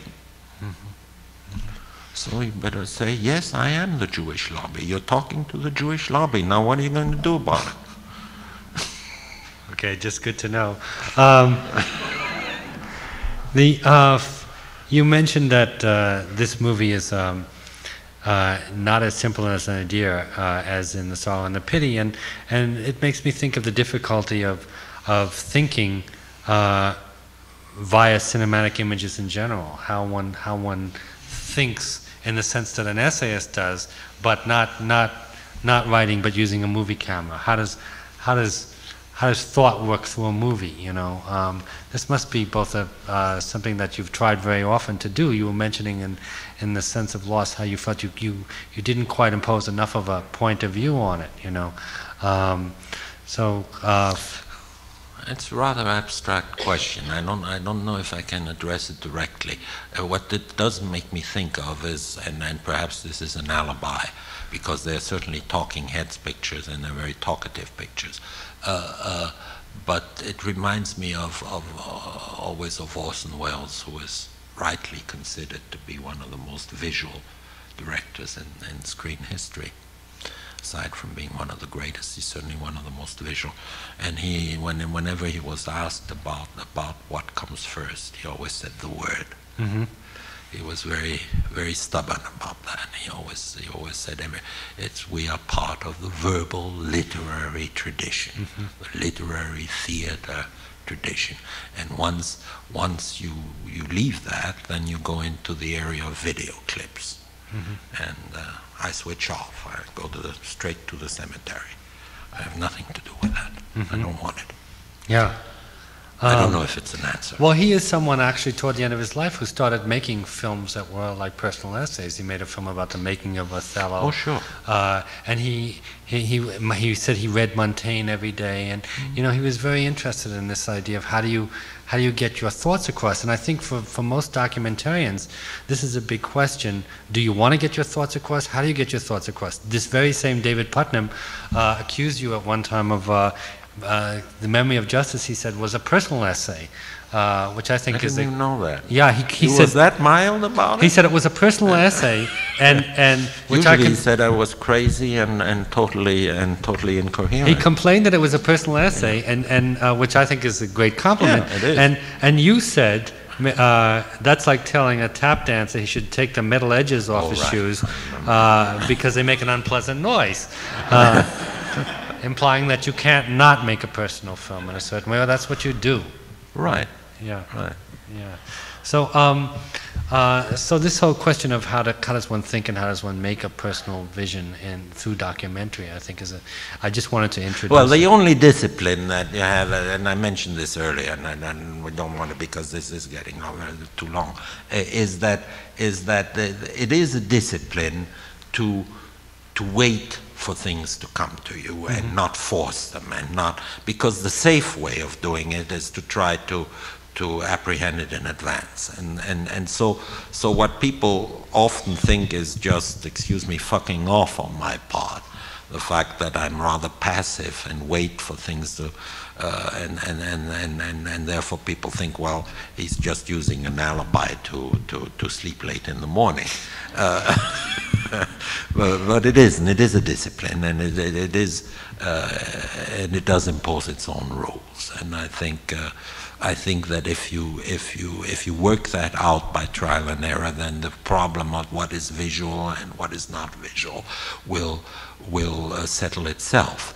Because what, after all, is more visual than somebody in close-up who hesitates because he's about to start lying his head off, and you can see it on the screen. Yes, that's very visual. I think one of the ways that you think through things is in your movies is by setting up a prism of characters, all of whom reflect against each other. You know, Telford Taylor, everyone's always trying to nominate the hero of each of your films. Some people say Pierre Mendes France, the hero of Sorrow and the Pity. In this case, Telford Taylor certainly is.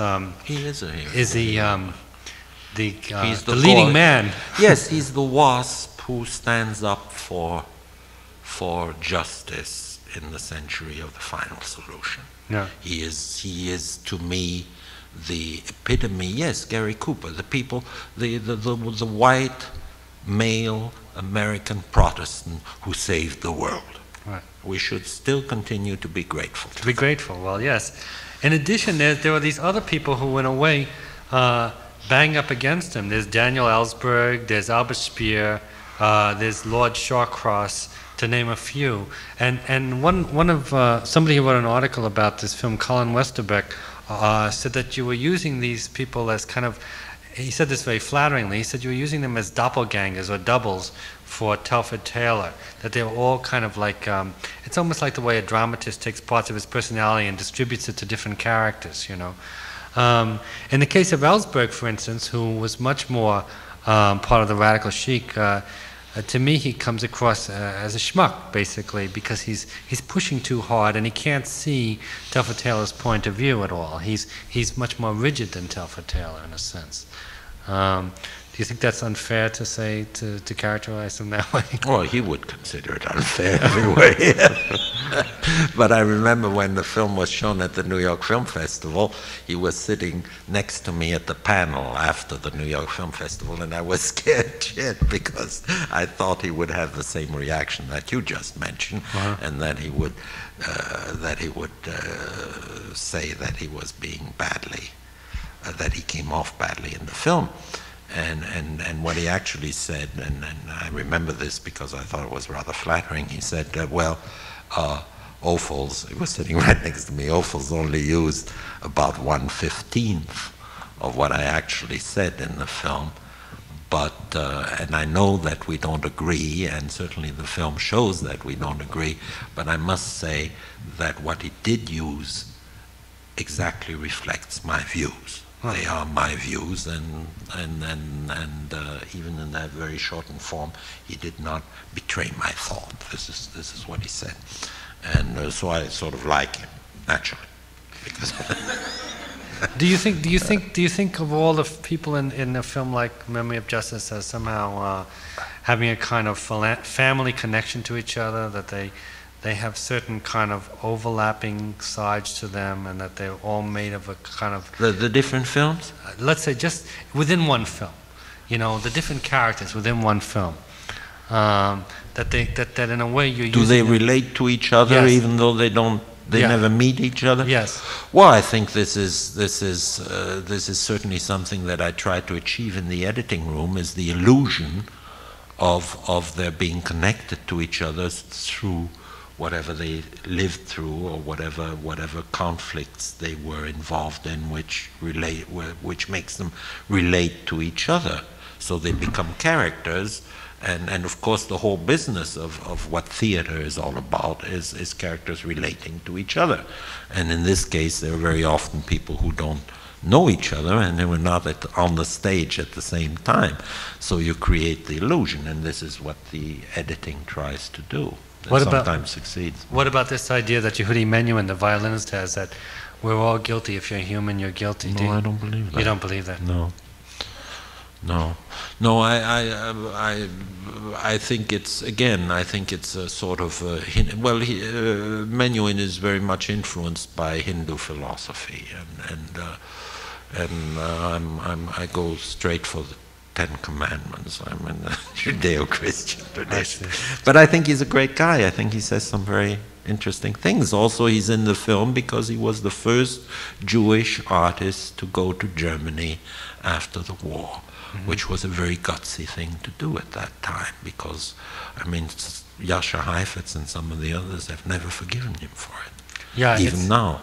And I thought it was a very nice and very good thing to do. It's a point that's made in the film by someone else, that your father was one of the few Jewish artists who continued to love German culture and to speak out for German culture. The fact that the Nazis didn't take away... He did not like the bombing of Dresden. He did not think that this was a good way to win the war.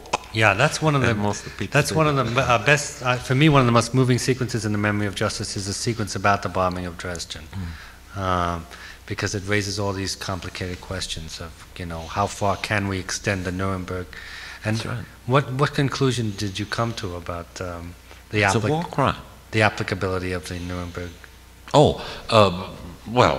There is no conclusion, but it's obviously, I think the film, as a matter of fact, I sent a fax today to the new president of Paramount, who is Sherry Lansing, because she's just come in, because it's in the vault of Paramount. That print should never be shown anymore, because it's ragged and it's horrible, and they've got the negative at Paramount.